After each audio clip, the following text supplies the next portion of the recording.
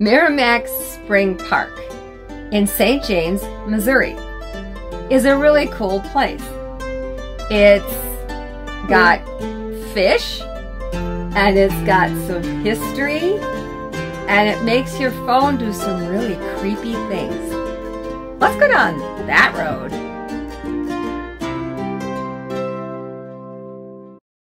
Hello, faithful people. I'm Orlene. And I'm Gary. And recently we went through Missouri and stopped at Maramec Springs Park. We're always looking for places to go that don't cost a lot of money, but yet are really cool. And we found it at the Maramec Springs Park. It's you only charge, I think, $5 for parking. Mm-hmm. It was very reasonable. There's also a campground there, which we kind of wish we would have checked that out, but we didn't. So we stayed a little bit away from it, about a couple miles away at a different park. The really neat thing about the Maramec Springs Park is that it is the 5th largest spring in all of Missouri. So we got to see that. They also have the fishery of trout. Yes, several different species of trout. Yes. Which is not native to the area. So they raise rainbow trout and brown trout? I think so. I'm not sure. You really paid a lot of attention. Well, they all look the same in the water. That's true.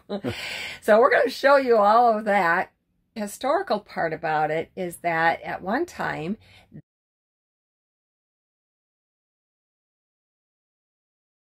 they used iron ore to make different items, like for wagon wheels, the rims that go around the wagon wheels. And kettles, iron kettles, and iron utensils, and things like that. And they worked very hard at it, too. In fact, they ran the furnace of this place for 24/7, 365 days a year for 50 years. Non-stop. Non-stop. So what happened is when I got close to the furnace, my phone, I don't know, it's never done this before and it's never done it since. Eerie. Very eerie. My phone would not film. And it would not, I couldn't take pictures, and my phone got very hot. I mean, like, I couldn't even hold on to it. It was so hot. And my phone was shutting off. It kept shutting off. And it was like, what is going on? It was so weird.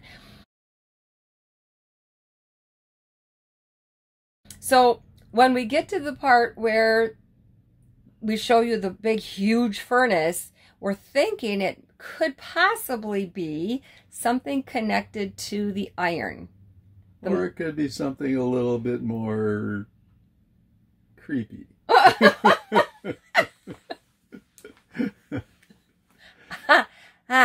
I'm thinking, I mean, when you think about your phones, your cell phones, and you think about the fact that you can talk to somebody and there's no cord.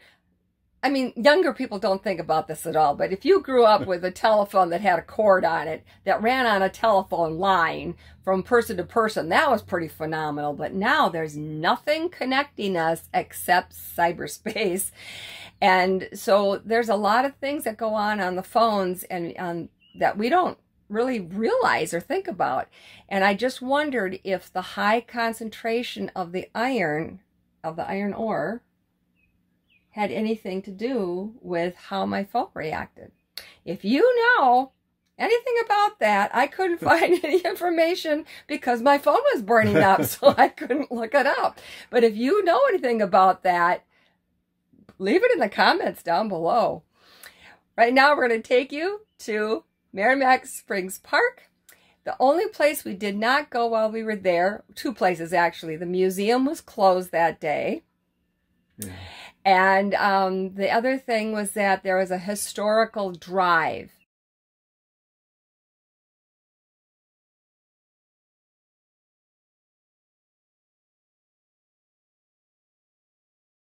But it was a very steep driveway. We had the RV on us, right behind us. We didn't really want to do it. It was on gravel. And it had rained. So, yeah, all those things mixed together. We decided not to do it. But we did do the rest of the park. So enjoy. The museum is only open Wednesdays through Sundays. We did not know that. Did not see that on the website. So now you know. And there's a lot of historical things inside there. This is the fish sanctuary. You can buy food and feed the trout.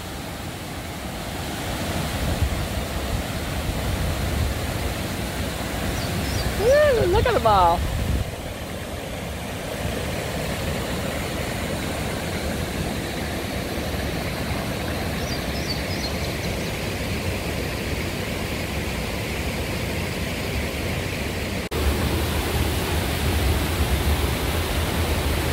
Oh my gosh. Look at them all.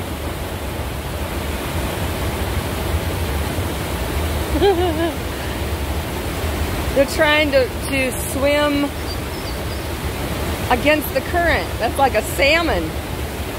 Do trout do the same thing? They do. Oh my goodness, this whole thing is just full of trout.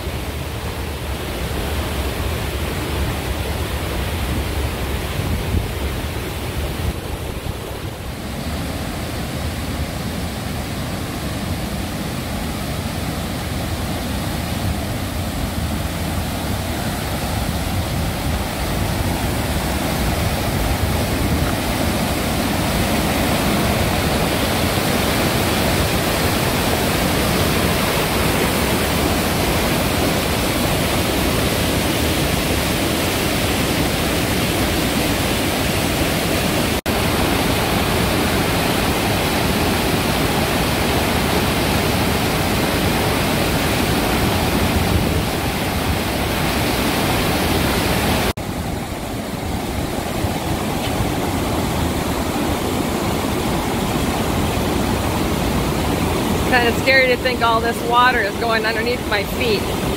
Woo.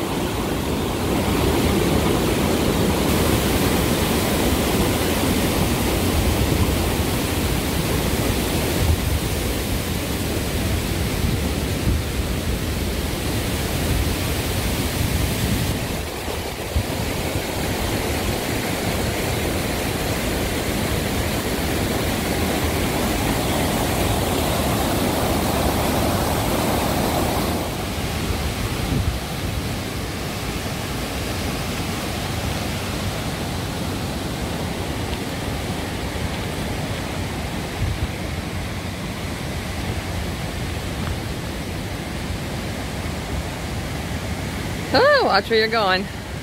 Gary just steered me around a mud puddle. Mineral puddle. Mineral puddle, there you go.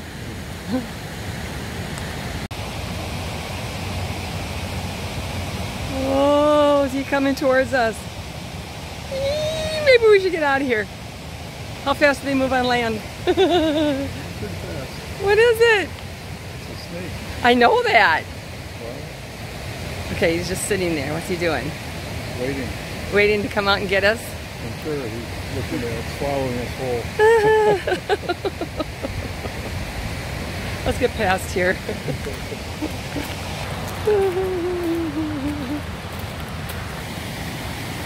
So we gotta watch for water puddles and snakes. And tree roots. Oh, we can't cross here.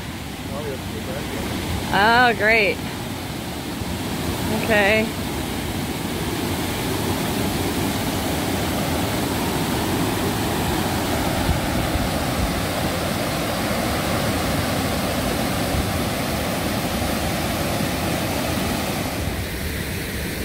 On the other side of the fish hatchery here.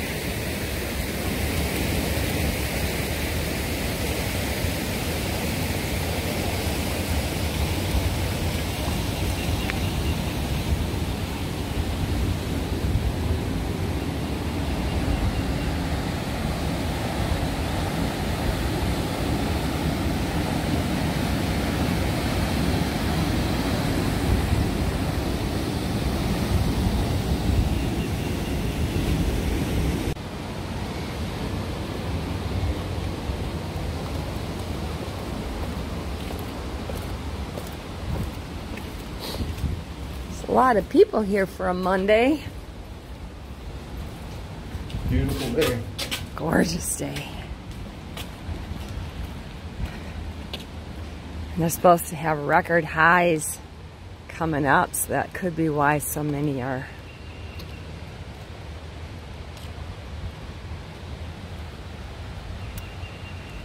Why so many are here now.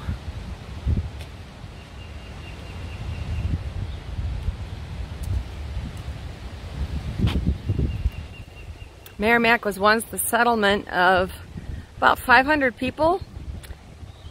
They were the, they made ironworks.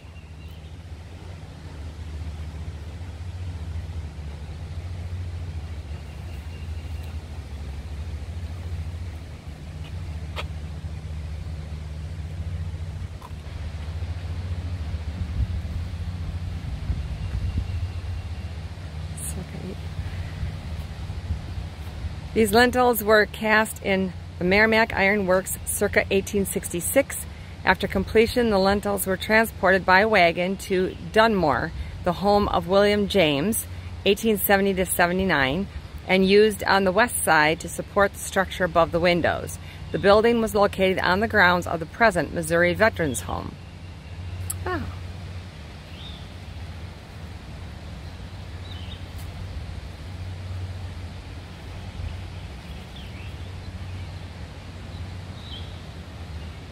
Okay, so the anchovy chaffery hammer.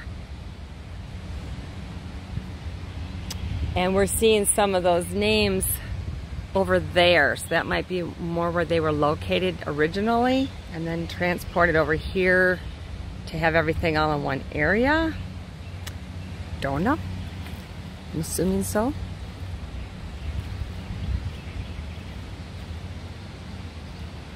In October every year they have a festival where they have people dressed up for the period, the 1800s, and they do demonstrations.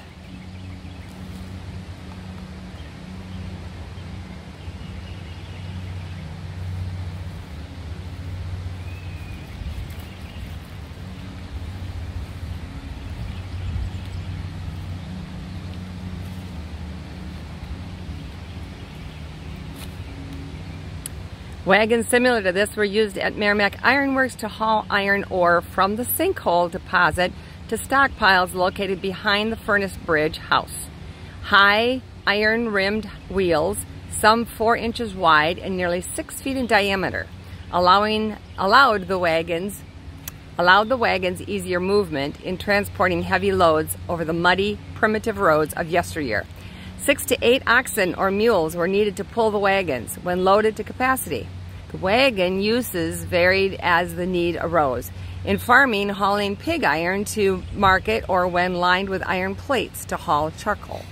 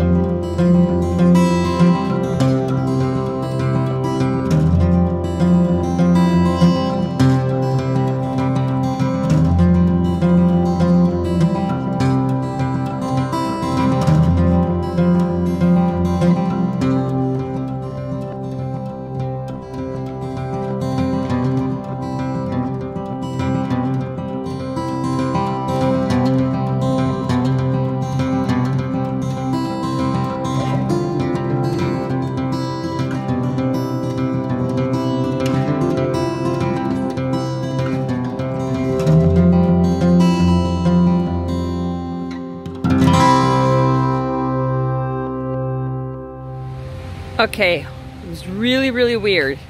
If there's any connection to all the iron and everything that was over in that one area, but my phone got super hot. It wouldn't take any more pictures. It stopped. That was creepy. And now we have been walking away from it, and now it's getting cooled off. How weird is that? We're gonna take the loop here to go over by the springs. And there are so many trails here. This is really neat.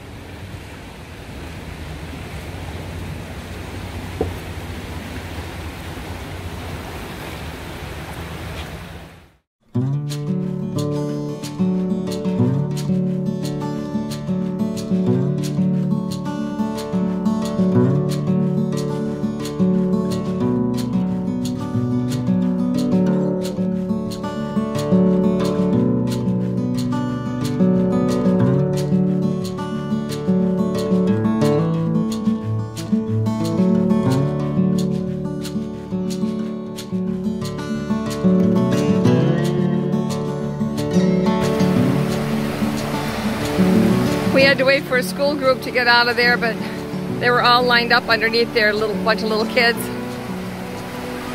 And this is the spring. It is the 5th largest spring in the state of, what state are we in? Missouri. Had to stop and think a minute. We've been traveling. Here comes another school group.